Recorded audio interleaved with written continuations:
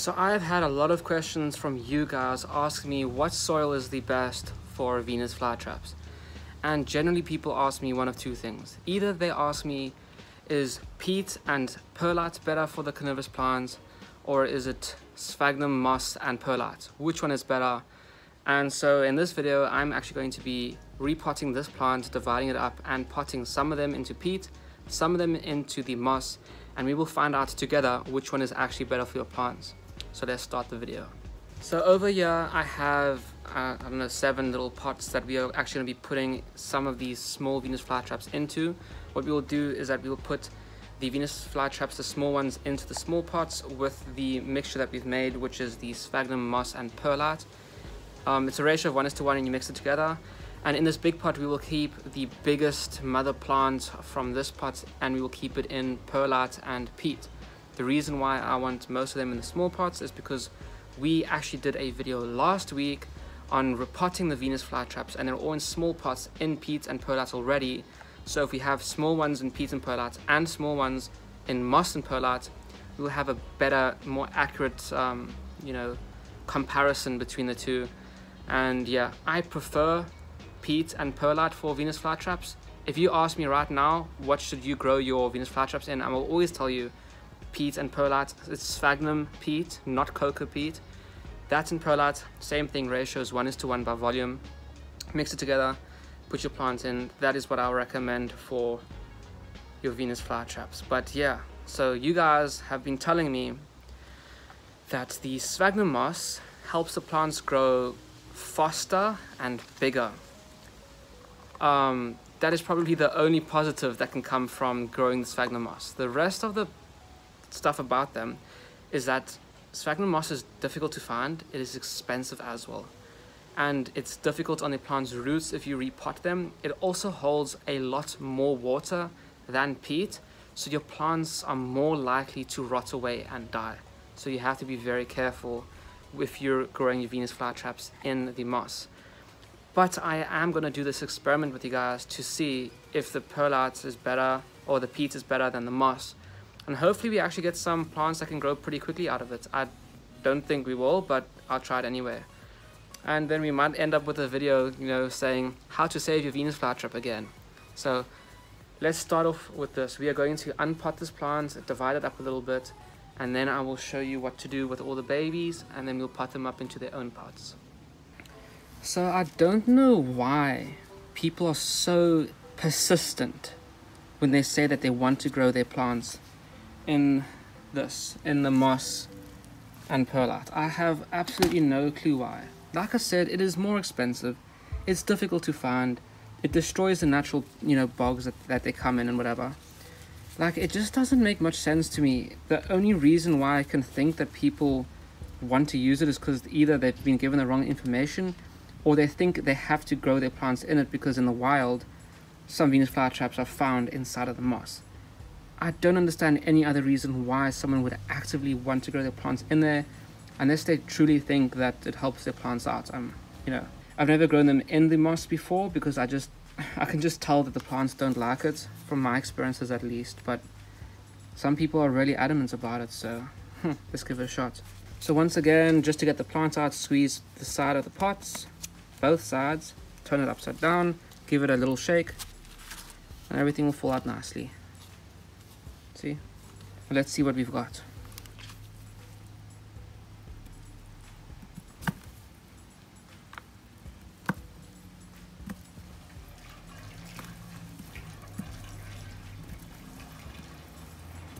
Some very healthy roots. The white tips of the roots sticking out means the plant's very healthy. And here is the rhizome. Very big white rhizome, very healthy plants.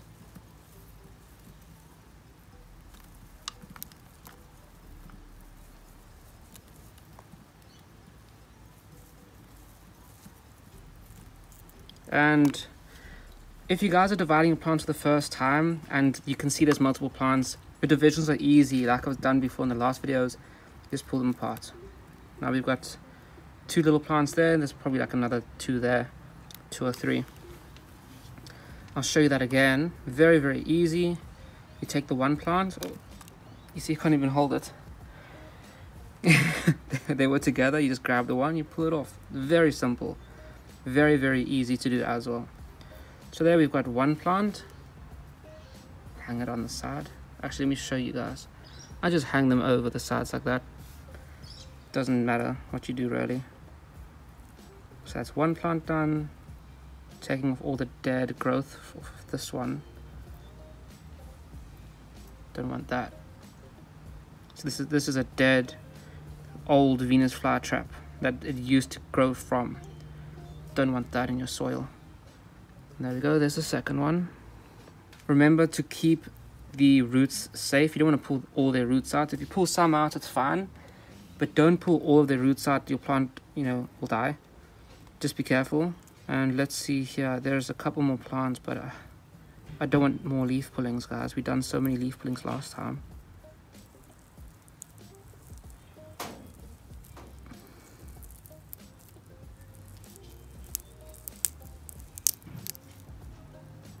Okay, well, we divided that one. That was a division, rhizome division. I've done a video on this, guys. That's why I'm not going too deep into it. But there's a rhizome division. It has a root, so this one will be fine. We mistakenly did a leaf pulling again. And there's one more plant in here. Two more, actually. There's one here, and one here that we just divided off of there now. So this is actually another big leaf pulling. So, and there's actually a new crown developing inside of here. You guys can see that little tiny one. That's a new plant actually developing. Let's look around the back, see if we can figure out anything here. More leaf pullings, guys. I hate leaf pullings. Anyway, I am not going to divide this one up anymore. There is a plant here, and I think we just pulled out the other one by mistake. This will be the mother plant. Those ones will all go into their own sphagnum, moss and perlite pots, and then we can actually see what happens. So if you guys are interested to see the results of these plants, to see, you know, if peat is actually better than the moss or if the moss is better than the peat, make sure to actually subscribe to the channel so that you can obviously get your updates from the channel, so you can see the videos when they come out. Because it does take a long time for you to see results with carnivorous plants. If you've been growing them, you'll know this. They take at least 6 months for something interesting to happen. So yeah, let's get everything else ready. So we'll just do the adult plant first. I'll just describe to you the process. You're going to fill up the bottom layer of your pot. Make sure that this bottom layer is very tightly packed down so that it has good contact with the water in these holes here at the bottom, because that's what you want. Your plant to be sitting in the right water all the time, in the full sunlight. Don't know how many times I've told you guys the same thing. And you still get people asking why the plant is dying. Watch the videos, man. Your soil should be wet. I obviously did not wet my soil, and I only realized right now that it's not wet, but it will be fine because this soil has been wet in the past, so you don't have that hydrophobic action like you usually do. So what I like to do, I like to fill up one half and then the other half of the pot, just like this. Put the plants in. The correct level that you want is where the white turns to green. That is where your soil level has to be, just like that. Fill up the rest of this corner and tuck it in nicely. And there we go. This is going to be our mother plant that is in peat and perlite. Now we have 4 pots we need to do in the sphagnum moss and perlite. So let's get that real quick. So we have a very interesting comparison here. Obviously we have these small plants that are going to be in these pots, but we also have leaf pullings that are going to be in this new soil as well. In the last video, I put leaf pullings into peat and perlite. So now we also have a comparison of leaf pullings in moss and perlite. So this will really be a good indication if the moss is actually better for roots growth as well. So I'm actually pretty excited to see the results of this, guys, and I hope that you guys are enjoying this process with me. If you are, please remember to leave a like. It does help the channel out more than you think. Now this is a very important process. Most people will just do this. Here's the moss, put the plant in, they'll go like this, put the plant in, put some moss on top. Okay, there, the plant is potted up. Your plant is going to die within a week. Do not do this, okay? That is how to kill your plant in sphagnum moss. And this is why most people who use sphagnum moss end up with dead plants, because you're not doing it right. Okay, let's show you how to do it properly.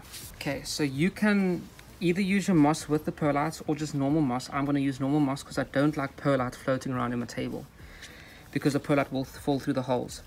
What you do, you get some moss, obviously depending on the size of your pot. This is a very small pot. Get your moss and you lay it flat onto the bottom of your pot, and you pack it down pretty well, obviously, so that it can make good contact with the soil, with the water underneath. Okay, that's your first step. Now let me show you something about moss. Can you guys see this? This moss is moss. It is long like moss. There are long strands. You cannot pot moss into a pot like this. Okay, you need to layer it. It has to be laid down flat on the soil. Okay, you see how I kind of rolled it up? I let it spiral down so that it is flat. So you have to ensure that your moss, if you're using sphagnum moss for any one of your carnivorous plants, has to be layered like this. You can't just shove it in. It has to be in layers, guys. This is the most important aspect of using sphagnum moss. Unless you go and chop it up finely or get milled sphagnum moss, you have to lay it like that. See, I'll show you again. Okay, I'm laying it down. I hope you guys understand what I'm saying here. It's very important. If you don't do this and pack it down gently, you end up with cavities inside of the pot, air cavities, roots can't grow in there, there's no media there. The soil doesn't get watered properly, the plant dries out and dies even though the soil may be wet. It is a very difficult process, and this is the biggest thing that people struggle with if they're using sphagnum moss for their plants, I think. So I'm just going to continue potting this first pot up the same way, and I'll bring you guys back when I'm done. Okay, so you guys can't really tell from the video, but I can promise you right now, potting with this moss takes longer as well than using peat. That is another caveat with using moss. It takes so long. Obviously it's expensive, and because you have to layer it properly, it takes longer. So the only positive so far from using this soil recipe is that we hope that the plants grow quicker and bigger. That is the only thing that we can hope for right now. But let me show you how to plant up your Venus flytrap in this soil. Kind of make a divot, get the longest bit of the roots in there, cover it back up a little bit. And now, unlike the peach, you can't really make corners because, you know, you have to layer the moss. So now you're just going to have to layer the moss on top of it, on top of the roots on one side.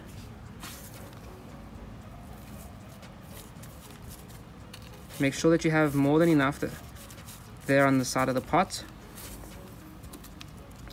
Bring the plant across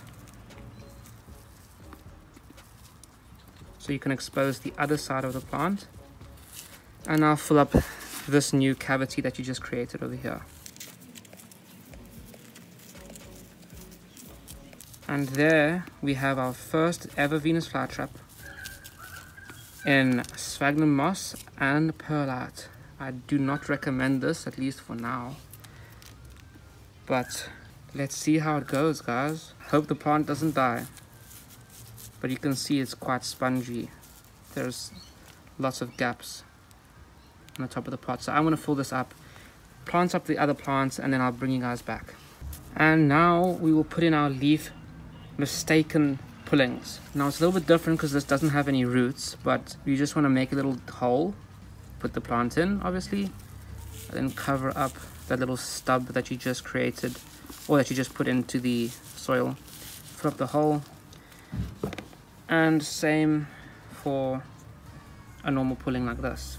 make a little gap if you can. Sometimes these are easier, you can just push them in, but not in this case. Put in the pulling, cover it up nicely, make sure that there's good contact with the soil for both of your pullings. And then obviously fill up the rest of the pot if you're pedantic about it like I am. And that's how you do the pullings. Very, very simple, just like I explained in our last video. But now I've shown you guys how to do divisions in the wrong, in my mind, the wrong soil mixture, and we will actually discover which soil mixture is better or worse for these plants. So I hope that it's better, guys. I mean, I don't want my plants to die, and I'm sure you don't want yours to die either. So don't forget to subscribe to the channel to find the last end results of this. I'm going to put this one aside, finish off the last little Venus flytrap that we have pulled apart, that we have divided up together, and then I'll bring you guys back. See you then. Alright guys, so there we have it. Our Venus flytraps are now potted up in sphagnum moss and perlite, because you guys always ask me what is the best soil. So now we're going to find out together, so don't forget to subscribe to the channel. I always recommend peat and perlite. I've said this so many times now, but if you are still unsure, get peat and get perlite and use that. Don't use the moss, not yet at least, not until we can discover for ourselves what is better. I do hope that the plants survive, obviously, because, you know, we all care about our plants, don't we? But yeah, I'm hopeful for this. I was really looking forward to this video to see, you know, if this does actually help our plants out or not. And I think you guys will find this video pretty interesting as well. So yeah, too bad that the plants take so long to grow, but in a couple months time we will find out if these plants have grown any quicker than the ones that we've already done. And our two leaf pullings over here, we can compare them to the ones that are in peat and perlite. So I'm going to put these guys outside and move them all out there, pack everything up, and I'll show you them on the water table. Okay guys, so here we are back outside. Here's the plant that we just potted up together. Here is last week's division. Here are some of the plants that we did last week. As you can tell, they are still fine, they're doing well. Just show you guys the rest of the collection. Our sarracenias are starting to grow again now, making new growth. It's very, very good. I'm excited to get some sarracenias out here. Check that. It's a flower. Anyway, our plants are all coming out of dormancy. Some Drosera banata, Drosera filiformis back there, out of dormancies. Our tuberous Droseras here are starting to go dormant. See, some of them are going black there. Here's our dewy pines. Everyone's looking happy. Here are some Drosera aliciae that I have for sale. If you want some and you live in Australia, please buy some off of me instead of someone else. These are some Drosera natalensis as well. And here are the the Venus flytraps that we did last week. They are all doing just fine. Here's the divisions. They're going black, which is normal. The leaf on the surface will go black and die off. But hopefully, if you pull enough rhizome off, it will start making new babies underneath. And here are today's ones, literally right next to each other. Here's the leaf pullings next to the leaf pullings. So we will see the end results of this very, very soon, guys. So I hope that you guys enjoyed that video. I hope that it's interesting for you, and I hope that you guys are also just as excited about the outcome of this experiment as I am. So once again, don't forget to subscribe, and I'll see you guys in the next video.